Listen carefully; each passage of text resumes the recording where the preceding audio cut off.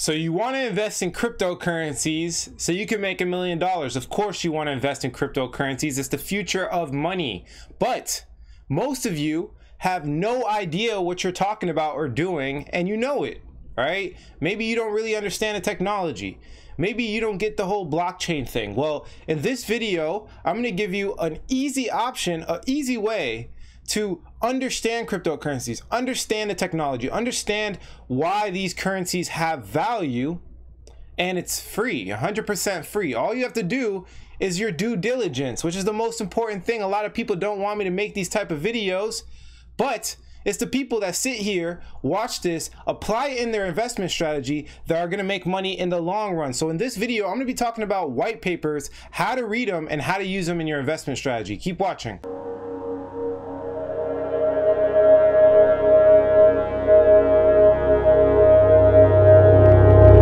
What's going on, everybody? Alex back with another cryptocurrency video, and today we're going to be talking about white papers. Now, I know it sounds boring, but white papers are very, very important. Hopefully, you got into cryptocurrency because you believe in the technology. Hopefully, you didn't get into cryptocurrency to make a quick buck.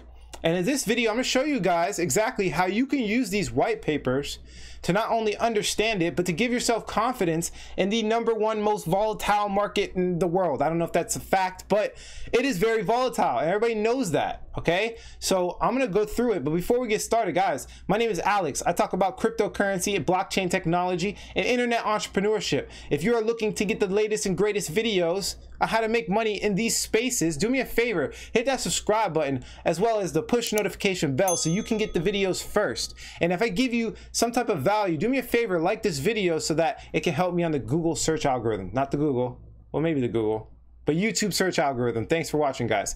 So let's jump right into it. Bitcoin, a peer-to-peer electronic cash system. Why did I bring up the Bitcoin white paper? Well, all white papers derived from Bitcoin. Okay, so if you are getting into EOS or if you're getting into XRP, understand that the first white paper was Bitcoin. So yes, you know, you might not be a Bitcoin maximalist. Maybe you don't believe in Bitcoin. Maybe you think it's slow. Whatever the case may be, Bitcoin almost owns 68% of the market.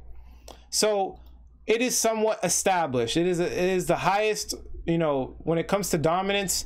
It has the majority of the money into it. So if anything, this is the best white paper, and all white papers should look after this one and try to be like this one. And we've seen it be like in recent history, we've seen things like Ravencoin, Grincoin that are very close to Bitcoin that are doing well for that reason. The whole cryptocurrency community seems to understand and agree on the fact that Bitcoin's good. Okay, I don't care what CNBC says. I don't care with any of these news outlets or any of these, you know, kind of people that are, in my opinion, not really looking at the reality of things, right? They're not really looking at cryptocurrency as collectibles. They're looking at it from the technology standpoint, which is good and which is true, and that's why you're watching this video. But Bitcoin's Bitcoin, man. Bitcoin's Bitcoin. Bitcoin's Bitcoin. All right, that's it. But look, this is the white paper of all white papers. So we need to derive our knowledge from this white paper, okay? So I was gonna read the abstract, but it's a little bit complicated. When I'm reading a white paper, I typically go through the abstract, go through the introduction. When it starts getting into transactions, I don't really try, or like in general, like when it starts getting codey, I don't try to read and understand the code, because now you should eventually like really get into it, but it's just a little difficult, and it can kind of like sway you to not doing it. It could discourage you. So I don't want you guys to get too crazy. What you need to do is read the abstract, read the introduction, and then read the conclusion. Okay, skim through these paragraphs. Maybe you don't understand all this code stuff, and I understand it a little bit. I don't even understand it to this day. I don't even understand it that much, right? But it's good to kind of skim it so you understand, like, okay, all right, what is proof of work, right? What is the timestamp? When you see these words coming up later, you'll get it, and it will be a lot easier, right? The more work you put in, the more work you get out, right, guys? As simple as that. Due diligence, right?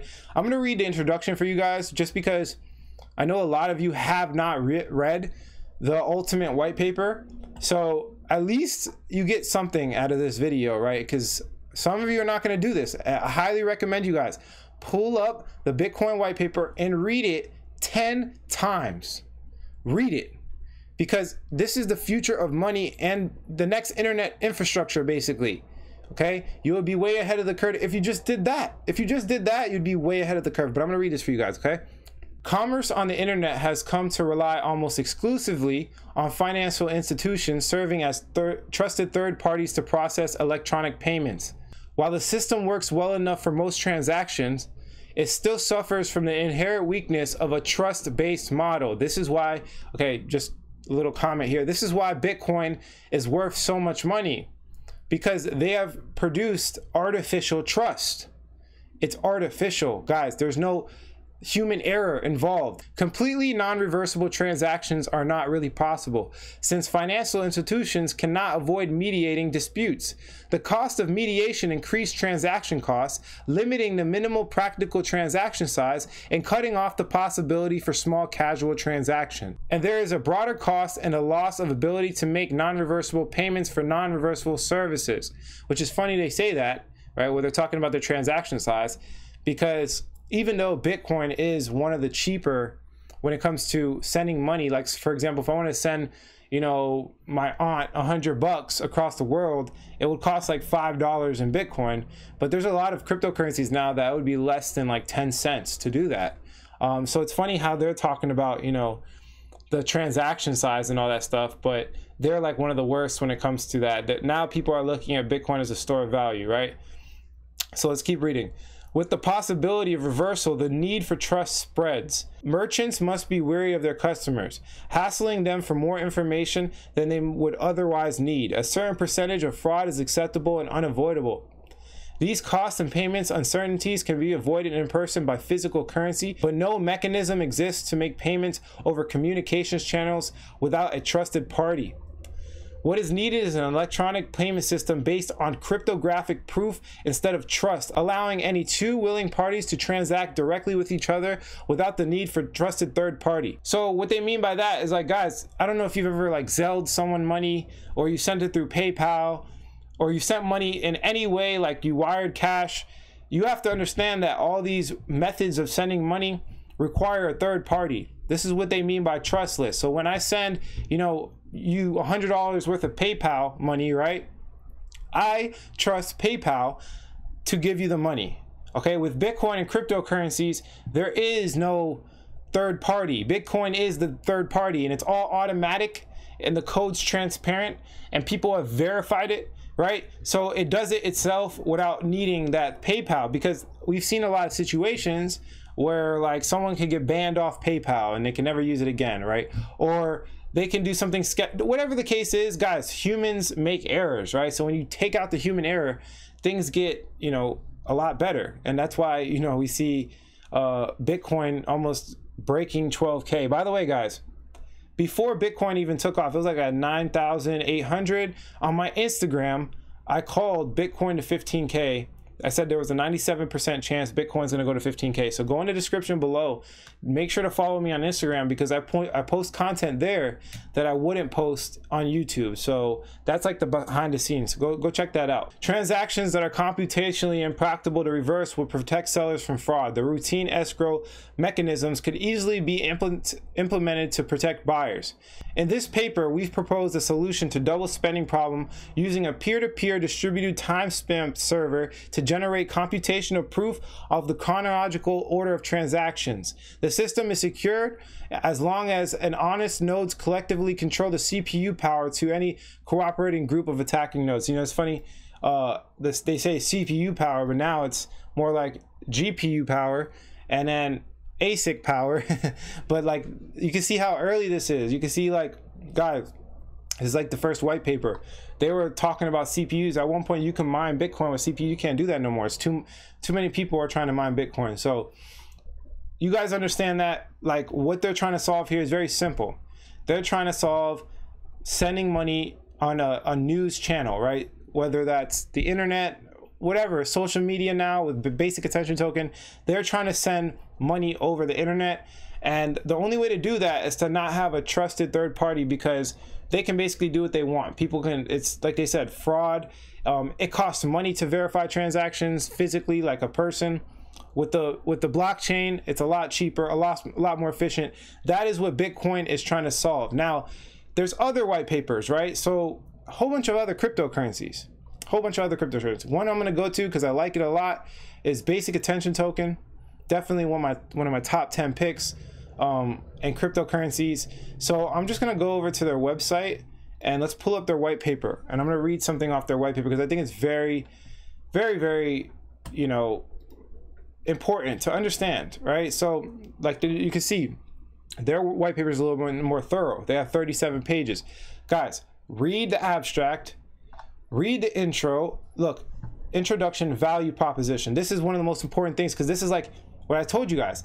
All these cryptocurrencies have a value proposition. The value derives from somewhere. So let's read this really quickly. We propose that Basic Attention Token as a token of exchange and a secure, anonymous, opt-in advertising system based in the browser and a mobile app web view. The Basic Attention Token system provides users a strong privacy and security when viewing advertisements, improving relevance and performance and sharing of tokens. Publishers, improved revenue, better reporting and less fraud. Advertisers, less expensive customer attention, less fraud, and better attribution. Attention has been widely recognized as a commodity like wheat, pork bellies, and crude oil. Existing industries have long depended on it to drive sales, and the new industries of the 20th century turned into a form of currency they could mint. Beginning with the radio, each new medium would attain its commercial viability through the resale of what attention can be captured in exchange for its free content. So they're basically trying to monetize attention. They're saying that there's a problem in the advertising industry, as you can see here, ad tech. It's not efficient. I would highly recommend you guys read this. But like they give you all types of really cool analytics, right? So like they'll say, for example, I've read this like a while ago. Like right here is one of them, right? So it says, together they claim, or it says, the perfect storm for publishers has only gotten worse over the last few years as Google and Facebook have taken more share of the advertising revenues. Together they claim 73% of all online digital ad revenue and an astonishing 99% of all growth from 2015 to 2016 in total US online budget. That's crazy. They have all types of like, that's why I like this, because they'll give you figures. They'll understand. They'll be like, hey, the advertising is this big, right? So like they're even talking about here, the article noted that researchers concluded that advertising accounts for half of all the data used by publisher pages loaded over mobile data networks. During the test, the average smartphone user consumes 1.8 gigabytes a month based on carrier plans for 2 gigabytes. That means on average, users end up paying $23 a month to download ads, trackers, scripts, and other related data. So if you guys don't know what Brave browser is, there's a link in the description below. You definitely need to check it out. But basically, the Brave browser is offering an opportunity for people to either block ads or get paid for ads. So I don't know if you guys see my YouTube videos, ads will come up on everybody's YouTube video. Ads come up, you either skip it or you watch it, right? So in this case, I get paid. So like, for example, if you click here, it shows you, look, so it blocks trackers, it blocks ads, it blocks upgrades, and it saved me about 40 minutes. I've only been using this browser for about 3 weeks. 4 weeks at most, and it's saving like time in my life. That's going to add up over time. Not only does Brave browser, you know, use less resources than Google Chrome, but it's actually like the same thing as Google Chrome. Plus it has a Tor browser built in. If you don't know what a Tor browser is, you can search the deep web, go through the deep web with the Tor browser. And it also has like a BitTorrent, a torrent exporter. So if you ever get torrents like movies and stuff like that, it's actually built into the browser. This browser is, in my opinion, the ultimate. It kills Google Chrome. You have all the capabilities of Google Chrome, but you can get paid for watching ads. Or you could just block the ads and just never like watch ads, right? Ever again. Like I'm talking about on YouTube. I know you guys, for every 2 to 3 videos, you're getting hit on ads. You could just block it. And this was like the value proposition. And this is why I like Basic Attention so much. I got all the information from the white paper. I don't need to do research. I just need to understand like, what's the technology? What is it solving? Is this a real problem in my life? Is this something I can relate to? And then you can go look up and research this stuff in other places, right? really, guys, everything in cryptocurrency is accessible to you guys. Like, this is all free stuff. They have it on their websites, right? The reason why people don't do this, the reason why people don't take the time to read a white paper is typically because they have attention problems, right? Maybe that's you. Maybe you don't want to sit here and read a 37-page document. Maybe you don't want to understand this. Maybe you rather listen to somebody on YouTube telling you what to buy, and it makes it that much easier for you, right? But the value is created, and not how much money you make. It's what you know, right? What have you experienced, right? Because let's say, for example, I buy a basic attention token for like what, 23 cents, and then it blows up to $1, and then you sell it. But what about for the next couple of years? What if it blows up to $10? You just missed out on a huge opportunity, right? So I don't want you guys to just listen to people on the internet. I want you to draw your own conclusions and build your own experiences so that you can use those experiences to make better decisions in your life in general, right? I'm not trying to make this like a whole thing. I'm just saying, guys, like, you need to, if you have attention problems, you need to solve it. I've had attention problems. Like, maybe you need to do some meditation, or maybe you should try some pure Himalayan Shilajit, right? I sell it, right, guys? There's a lot of guys, a lot of cryptocurrency guys that, you know, kind of sell these worthless t-shirts. I like to sell something that's actually usable. Like, I actually use it on a day-to-day basis. They say 50% of people are mineral deficient. They say 50% of people in the United States are mineral deficient. And if you have a mineral deficiency, guys, micronutrients are as important as macronutrients. What is micro? What is macro? Well, macronutrients are basically like protein, carbs, and fats. Micronutrients is all the little nutrients that you usually get.